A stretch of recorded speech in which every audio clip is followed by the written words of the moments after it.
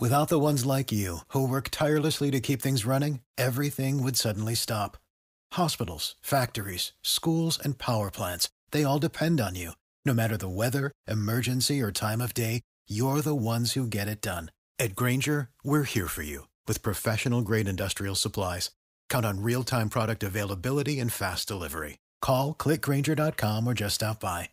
Grainger, for the ones who get it done.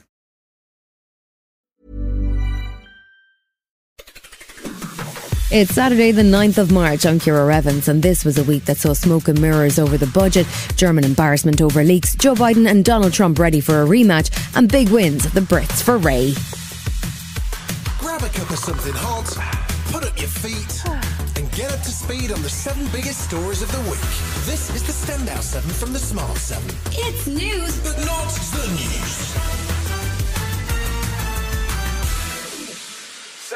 This week saw the spring budget on Wednesday, and that led to a week of speculation and leaks as the Tories hope to improve their position before a possible general election. Chancellor Jeremy Hunt was out and about talking up his long-term plan for the economy and warning that any tax cuts would have to be matched by cuts in public spending. So we do want to move to a lower taxed economy, but we're only going to do so in a way that is responsible.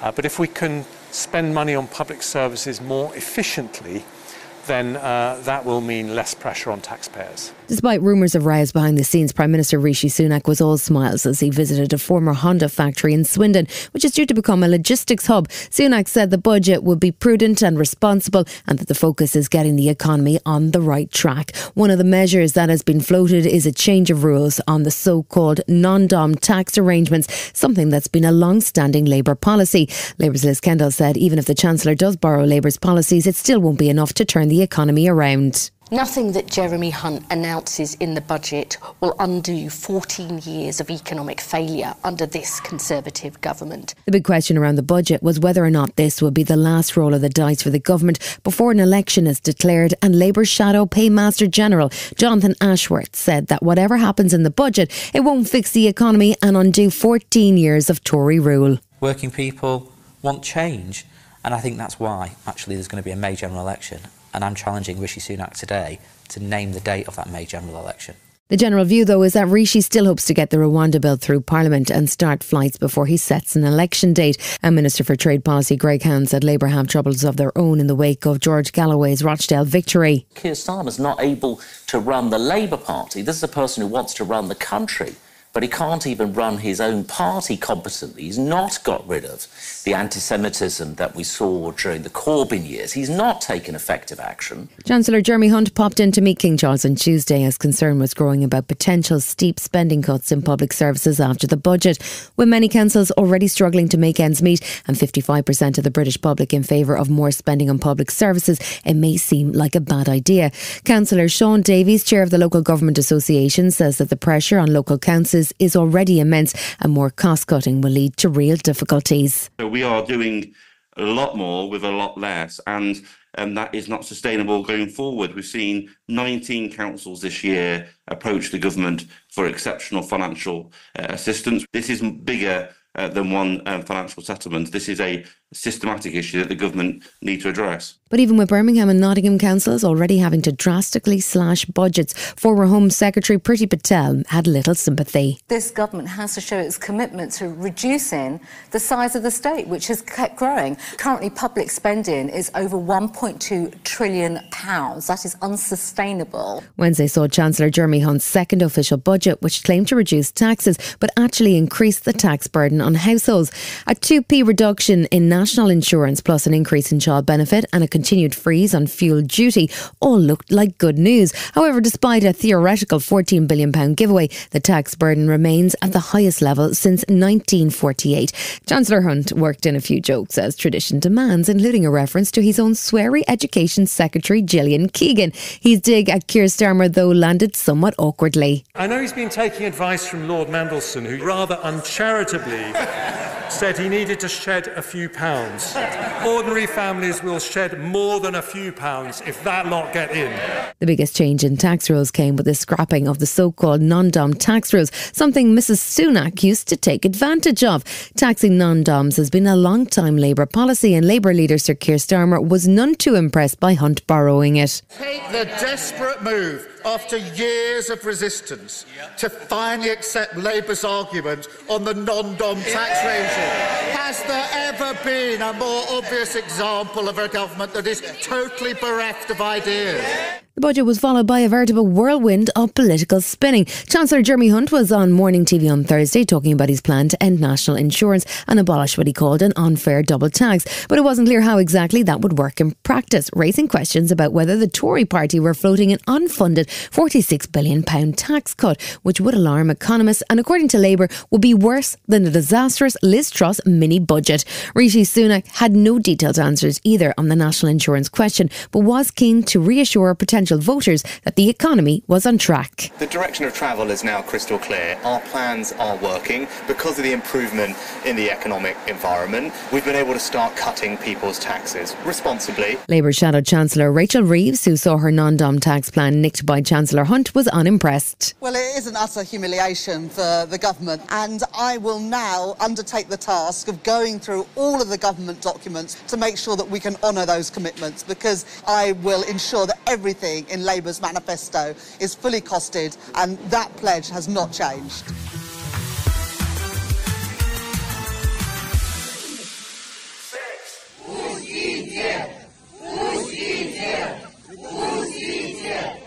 That was the sound of mourners gathering in Moscow for the funeral of Russian opposition leader Alexei Navalny, who died in prison last month. Thousands of Russians defied the Kremlin's orders to attend the memorial and pay their respects to the late leader. And even on Sunday, when cemetery gates were closed, crowds still gathered demanding to be let in.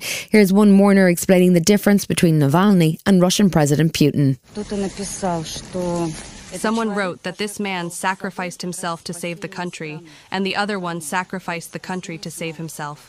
Alexei's name will go down in history. When they saw Britain urging Germany to go ahead with a proposed supply of long-distance Taurus missiles. The missiles, which have a 300-mile range, could be used to strike key targets, including the Kerch Bridge in occupied Crimea. But Germany has been reluctant to approve the shipment. Matters were complicated by Russia's publishing of a top-secret call between officers of Germany's Luftwaffe, who discussed in great detail how countries like the UK and France were shipping cruise missiles and other long-range munitions to Ukraine.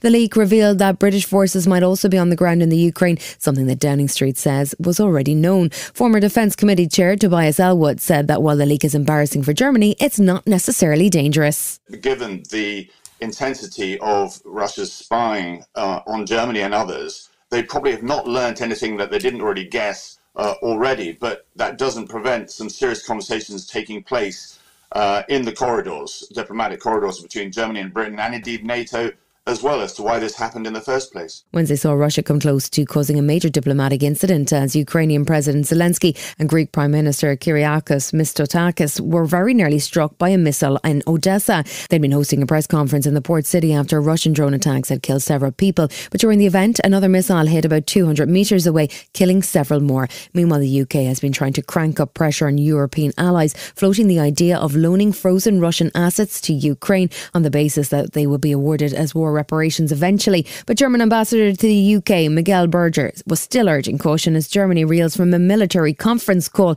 which was intercepted and leaked by Russia. Currently, the big focus should be on ammunition. That is what Ukraine really needs. But the Chancellor wants to be sure that whatever we do, there is no escalation which could lead then to consequences we all don't want to see. Thursday saw Ukrainian President Zelensky announce a new role for his former Commander-in-Chief, Valery Zaluzhny. He's going to be appointed as Ukraine's ambassador to the UK, a prestigious job, but also one that will keep a perceived rival out of Ukraine. Foreign Secretary Lord Cameron was in Berlin on Thursday, meeting with his German counterpart, Annalena Baerbock, in an attempt to encourage the Germans to step up weapons supplies for Ukraine, despite the embarrassment over the leaked call. Thursday also saw NATO get reinforcements as the previously neutral Swedes joined the alliance, bringing its number to 32 countries. Swedish PM Ulf Kristersson says it's the change in policy that reflects the seriousness of the threat Europe is facing.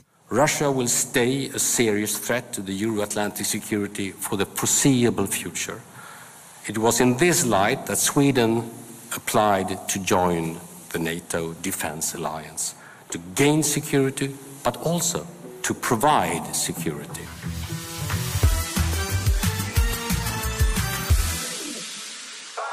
Donald Trump had a rare legal victory on Monday. He's been winning plenty of Republican primaries. And this week saw Super Tuesday, which could see him lock up the Republican presidential nomination with plenty of time to spare. But legal wins have been harder to come by. However, Monday saw a unanimous Supreme Court judgment in Donald's favour as the 9 justices overturned the state of Colorado's attempts to throw Trump off the ballot on the grounds that he was responsible for an insurrection on January 6th. Trump celebrated the result, praising the court for a well-crafted and important decision.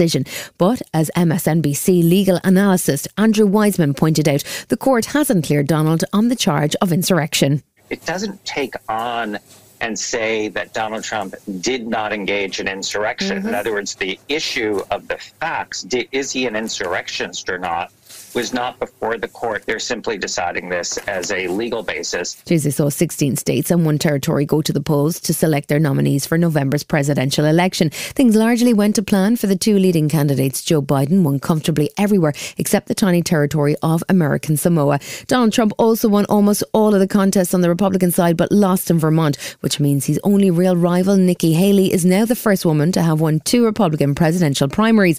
Biden described Trump's campaign as one of revenge and retribution in his victory statement, while Trump continued to double down on his mixture of anti-immigrant rhetoric and projection. People say, a lot of experts have said the stock market's the only thing that's doing well, and that's doing well because our poll numbers are so much higher than Joe Biden's.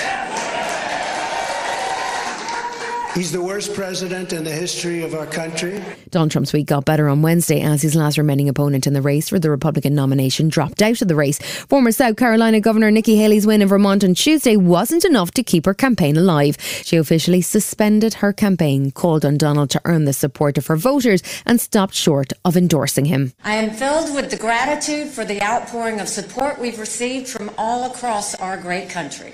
But the time has now come to suspend my campaign. I have no regrets. Thursday evening saw US President Joe Biden address both House of Congress and the annual State of the Union speech. His speech came as Donald Trump looks certain to be the Republican nominee following the withdrawal of Nikki Haley, and the world awaits a rematch between the 2020 elder statesmen. The speech saw Joe fired up, hitting out at Trump over his remarks on NATO, calling on action on the border and Ukraine from Republicans, and standing up strongly for abortion rights. He closed by outlining the stark difference between himself and his opponent.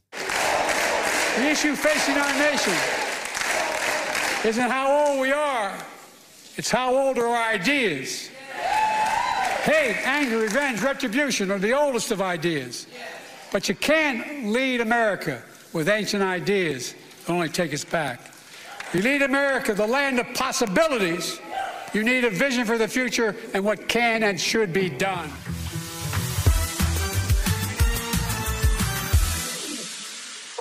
This week saw intense diplomatic efforts to secure a ceasefire in Gaza before the Muslim holy month of Ramadan begins on Sunday. It started with US Vice President Kamala Harris issuing the strongest of statements on Israel's behaviour in Gaza. Harris was speaking at Edmund Pettus Bridge in Selma, where civil rights protesters were badly beaten by Alabama State Police 59 years ago. She called the conditions in Gaza inhumane and said that Israel must open new border crossings, allow aid to get in, and restore basic services for those living in Gaza. And in what was a clear message to Israel and Hamas, who are negotiating a peace deal, she called for an immediate 6-week ceasefire to get aid in.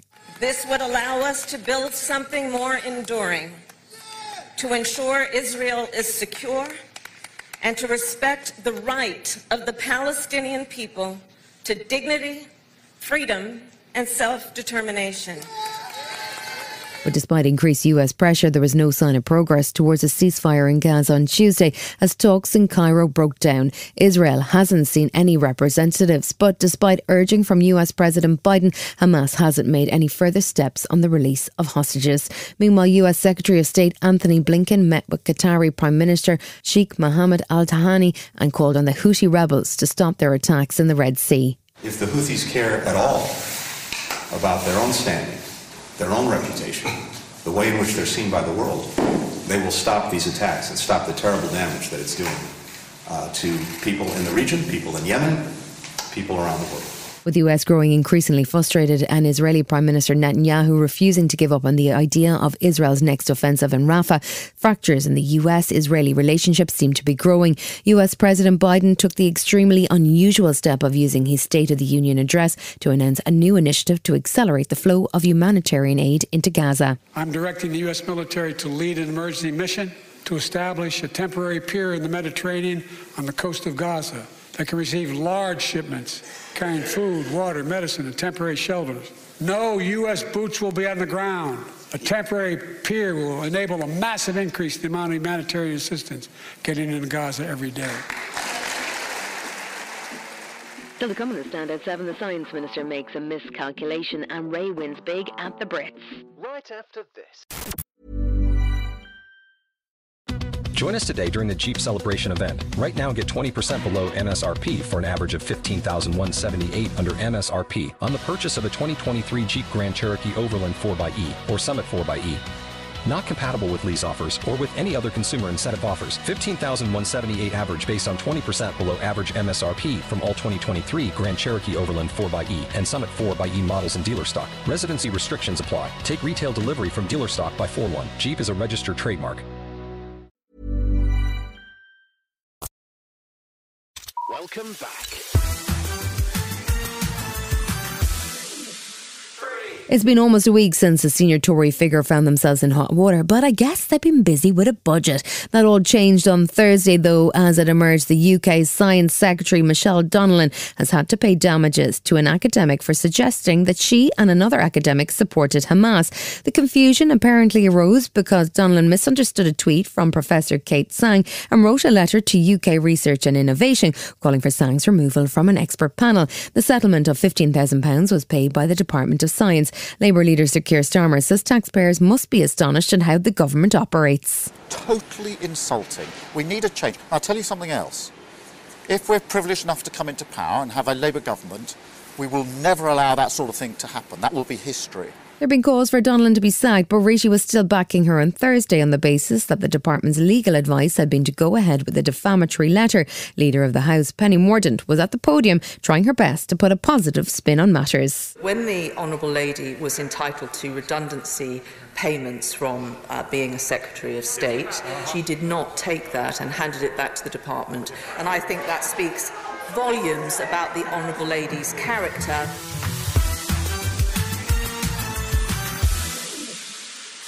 Last Saturday saw some of Britain's biggest pop icons take to the red carpet outside the O2 Arena for the 44th Annual Brit Awards. This year's winners include Kylie Minogue, who scooped up the Global Icon Award, Dua Lipa, who was named Best Pop Act, and indie rock band The Last Dinner Party, who won the Rising Star Award. And it was a history-making night for R&B star Ray, who won a record-breaking 6 awards, including Artist of the Year, Song of the Year, and Album of the Year. She had some words of advice after her win. It's cheesy, it sounds obvious, but don't you dare stop chasing after your dreams, mate, because if I did, I wouldn't be standing here right now, you know? Don't give up. Don't give up. What is happening right now?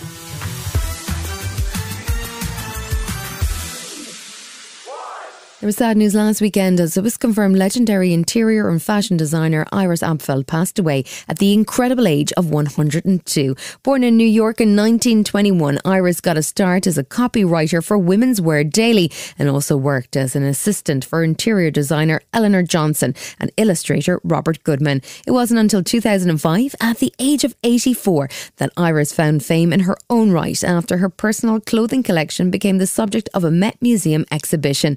From there, she rose to stardom, becoming the oldest cover star in history for Dazed magazine and signing with IMG Modelling Agency at 97 years old. She passed away peacefully at her home in Palm Beach, Florida on Friday. Rest in peace, Iris. I don't think much about age. It just happens. I'm lucky to be there to capture it.